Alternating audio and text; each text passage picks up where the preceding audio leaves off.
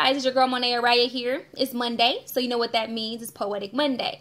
And the title of this poem today is called Old Ways, New Doors. Here we go. Old ways will never open new doors.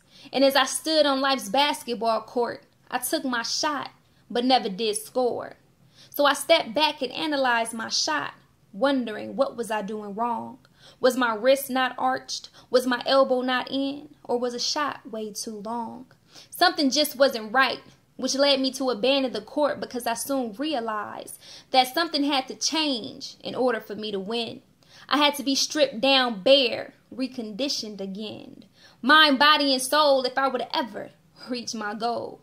In order to find that balance, I had to apply discipline and no longer be willing to forfeit, but be determined to win. Determined to reside in the land of champions, where old ways will never open new doors.